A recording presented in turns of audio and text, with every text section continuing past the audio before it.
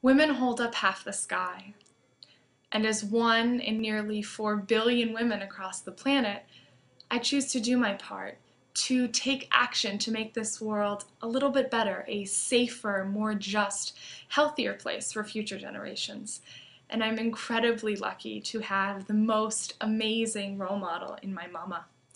She's instilled in me since day one the belief that I can be the change I wish to see in the world, that nothing is impossible. We say dream and do. It began with environmental consciousness, with organic and local. But when I was 13 and starting to use makeup and personal care products, it took that route. I co-founded Teens Turning Green to educate my peers about the right to personal and environmental health and protecting that. Teens Turning Green is now a national movement around education and advocacy for lifestyle, schools, and communities, pooling these powerful young people with industry professionals, with policy leaders, with companies that are doing right to accomplish tangible change that our world so needs today. In the past year, my scope has become much more global.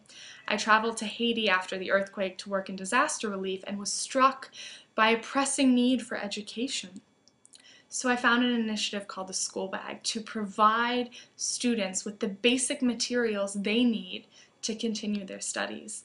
And in this way, I'm empowering the next generation, my younger brothers and sisters, to take charge and to find power in being innovative, engaged citizens.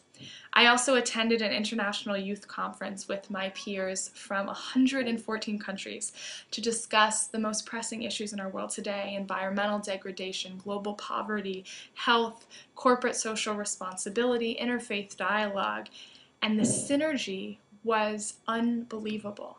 Truly, there are people all over this world that are working for the greater good, that are working towards this common goal. And we as women are leading those charges. As a university student now, I had the chance to study in West Africa. I'm now living in the Middle East, and am witnessing the power of a woman not only to change her family and her community, but her country, her region, her world, our world. So to my passionate, powerful sisters all across this globe, I'm with you.